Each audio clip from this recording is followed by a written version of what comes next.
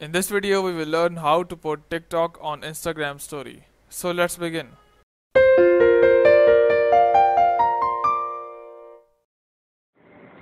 So to put TikTok video on the Instagram story, what you have to do is, we have to first download that video and then we will go and put that video on the Instagram story. So to download the video, what you have to do is just go in the description and there will be a link to this page, that is a video downloader for Musically TikTok, and here just go and tap on install.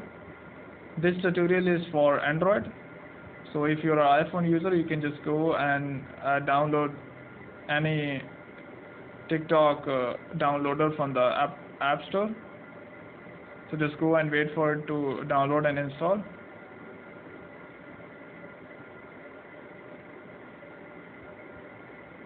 Here it is.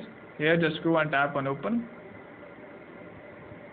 Once you open the app, here what you have to do is just go and tap on switch on to autosave. Tap on it, allow it. Once you have done so, just go and open your TikTok app. Here it is. Once that is open, just go to your favorite TikTok video that you want to put on Instagram story. So just go to that video. For example, this is the video, and here what you have to do is just go and tap on this share icon on the fourth icon, that is the fourth icon from the top, share icon. Just go and tap on this share icon, and here just go and tap on copy links. Once you do so, the download of the video will automatically start. So you can see there is a download in progress. So just go and wait for the download to complete.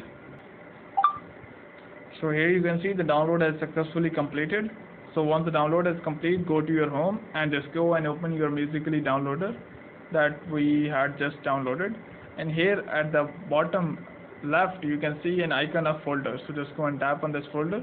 So just go and tap on your favorite video. For example, this is the video, and here just go at the right bottom, you can see an icon of repost. So just go and tap on this repost, and here you can just go and post it on your stories or feed. Just go and tap on it and it will automatically be posted on your story or feed on Instagram. So you can just go and tap on it and it will ask for a confirmation on the Instagram app. Hope by doing so your issue will be resolved, but before you go, please like, subscribe and share. Thank you. And here